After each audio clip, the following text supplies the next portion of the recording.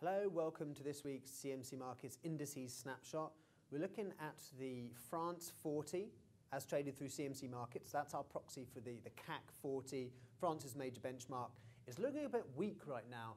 There's been a couple of problems for the index. The attacks in Brussels, obviously very close to home to France. We had the Paris attacks last year. So that's rubbing off on sentiment in French markets, I would say more so than German markets, the more popular DAX index. And so we want to see if this French CAC is perhaps leading European markets lower over the next week or so.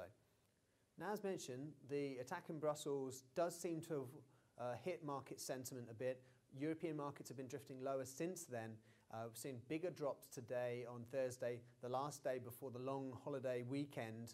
The fact that we've had this shortened week does seem to have dropped down market trading activity, and that has weighed on markets a bit after they've had quite a good run. The other factor here is that the US dollar has been strengthening. The idea that actually the Fed are only going to be hiking rates 2 times this year had added a little extra boost to markets, but Federal Reserve speakers have been really kind of going against that this week.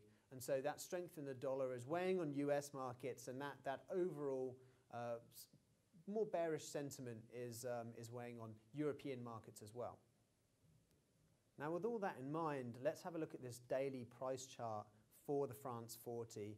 What you can see here is that we still remain below the 200-day moving average. So this correction that we've seen since mid-February has not taken us into territory above that 200-day moving average. A big marker was the high from the end of January, around January 29th. We pushed through that, but then you'll notice that large spike that I've highlighted, that was the ECB meeting. That ECB meeting has marked the top in French markets, and since then we've been on a gradual decline. And what you can see is that even though the price made a higher high, the RSI, the indicator at the bottom of the chart, has made a lower low. That's bearish divergence, and that goes some way to explain why markets have fallen. And so really the big line in the sand now is this 4,300 mark. If the market falls below 4,300, that could mark a bigger decline down towards perhaps even the lows that we saw in February.